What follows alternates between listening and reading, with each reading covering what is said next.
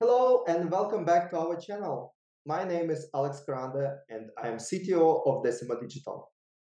Do you want to have really cool revenue analysis and revenue generation tool?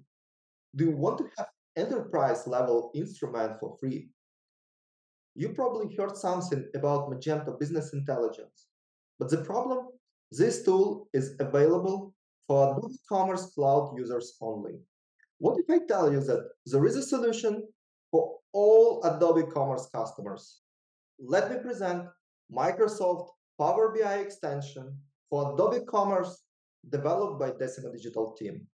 The key goal was to share to the community a convenient tool to analyze the business metrics of your Magento-based online store and improve overall website conversion.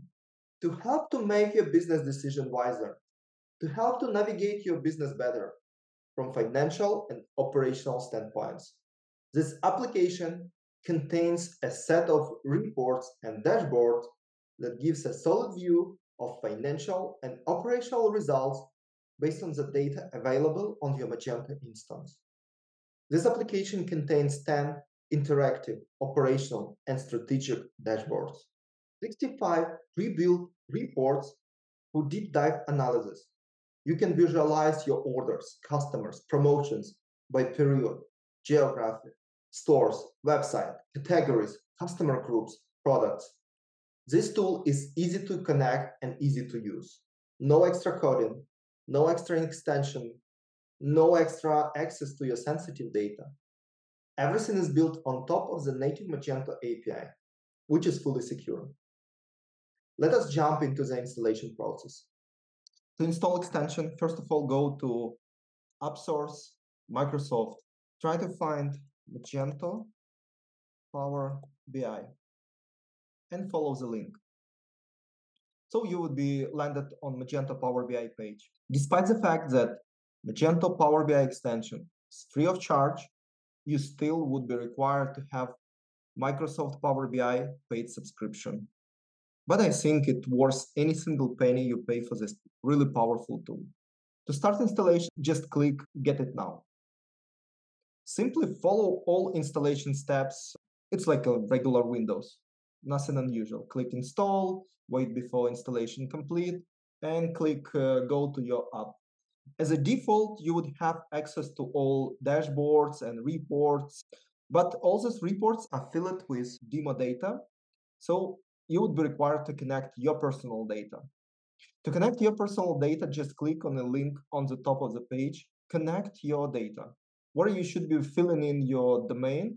So it's URL, actually it's domain name, and API key. So just copy paste your domain name of your Magento website here. And to get API key, you would be required to go to Magento back office, go to System, Integration, Extension Integration, and it would be required to create a new integration. We usually recommend to create new integration versus use some existing. So you would be creating a specifically Power BI integration. On the next steps, we would be required to configure resource access level for our integration. By default, we can choose all access to simplify process. If we really care about security, we can define specific resources we want to grant access to.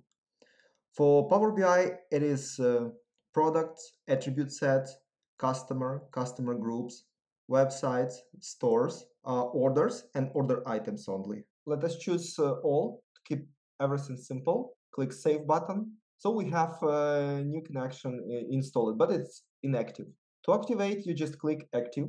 Validate if it has access to all required resources. Click Allow button, and Magento would generate automatically security keys. In our specific configuration, we would be required access token. Copy this access token and fill into Magento Power BI configuration.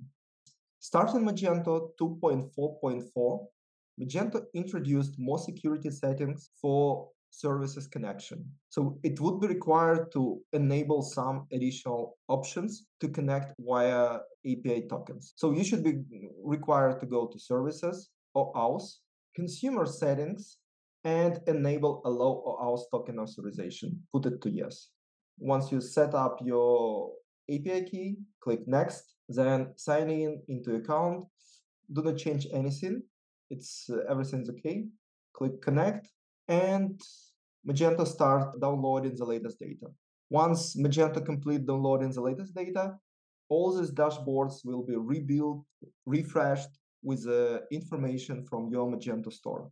Once we're done with initial data load, it also requires to configure your regular data updates.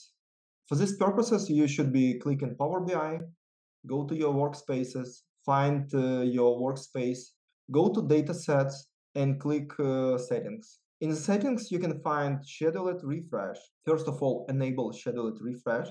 Identify the time zone, at which time zone you want this scheduled refresh to be running. By default, scheduled refresh is running at midnight, but you can define your custom time based on your Magento load. Additionally, you can find a parameter section where you can update API keys if it requires. That's all. Enjoy your Magento Power BI application. Hope it helps you better control your business, revenue generation, and help you to grow your business.